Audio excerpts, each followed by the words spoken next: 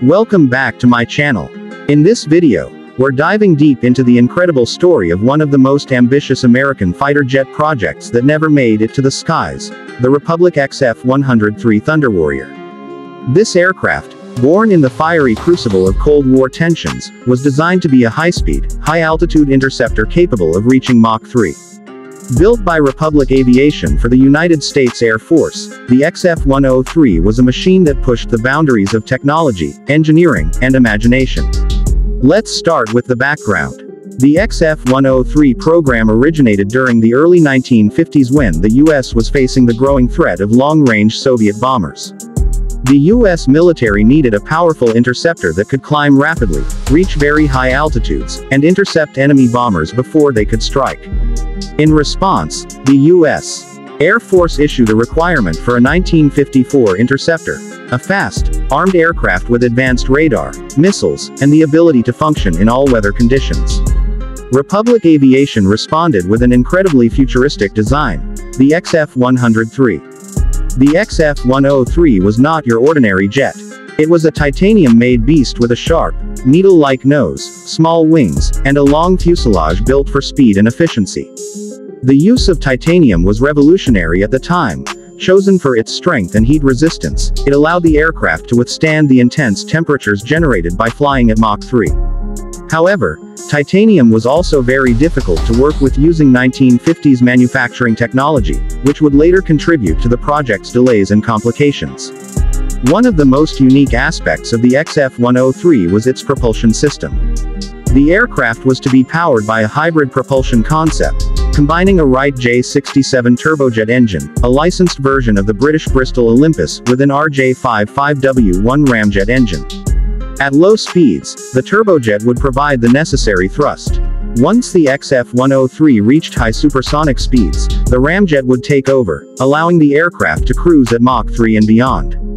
This dual-mode engine concept was incredibly advanced for its time but also extremely complex to design, integrate, and test. In terms of avionics and radar, the XF-103 was to be equipped with a powerful radar system, capable of detecting enemy aircraft from long distances, even in poor visibility. The aircraft would carry GAR-1 Falcon air-to-air missiles internally in a weapons bay to reduce drag. It had no guns. It was designed purely as a missile-armed interceptor, reflecting the growing reliance on guided weapons during that era. Now let's talk about the cockpit, and this is where things get even more fascinating. The XF-103 was designed to have no traditional canopy. That's right. Instead of a glass cockpit, the pilot would sit fully enclosed inside the fuselage, viewing the outside world via a periscope system. The idea was to reduce drag and increase survivability at extreme speeds. While this approach was cutting edge, it also introduced serious visibility and situational awareness concerns that were never fully resolved. Let's pause and talk about the cost of such an ambitious aircraft. At the time, the projected cost per aircraft was estimated to be over $4 million USD in 1950s dollars. That's the equivalent of more than $45 million in today's money when adjusted for inflation. Keep in mind, this price was just an estimate. Since the XF-103 never entered mass production, we never saw the real unit cost. The U.S. Air Force originally planned to build at least 10 prototypes, with hundreds of operational jets expected to follow. So what happened? Why did such a futuristic and powerful aircraft never fly? The answer lies in a combination of technical problems, shifting military priorities, and the rapid pace of jet development in the 1950s. First, the dual-mode engine system proved to be extremely complicated to develop. The J-67 engine itself faced delays, and the ramjet technology was still unproven at that time. The aircraft's titanium construction added further delays and cost overruns.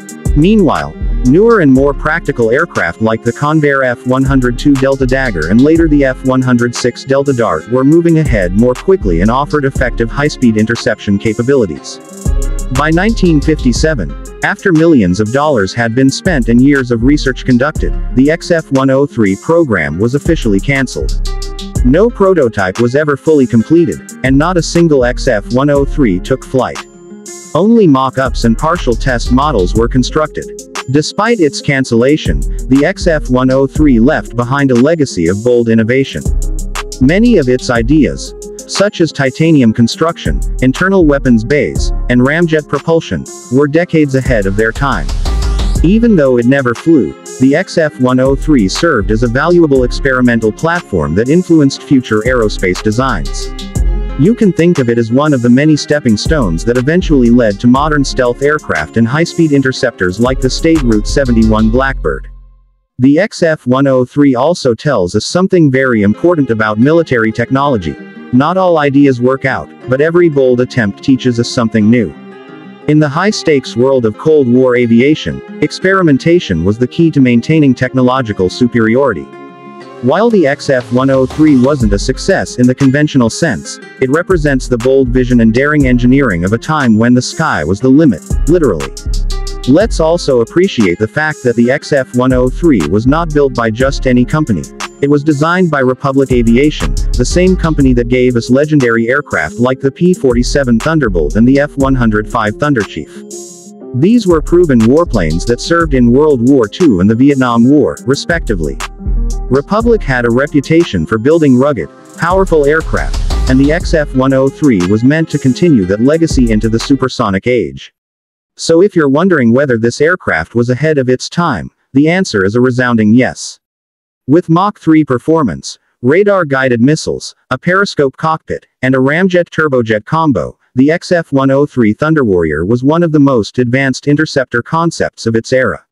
If it had worked, it might have changed the course of jet fighter design, but fate had other plans. To this day, the XF-103 remains a symbol of ambition and imagination in military aviation history. It's a reminder of how far engineers were willing to push the boundaries in the race for air superiority. While it never made it off the ground, the story of the XF-103 lives on in museums, technical blueprints, and the hearts of aviation enthusiasts everywhere. Thank you for watching and learning about this incredible aircraft with me.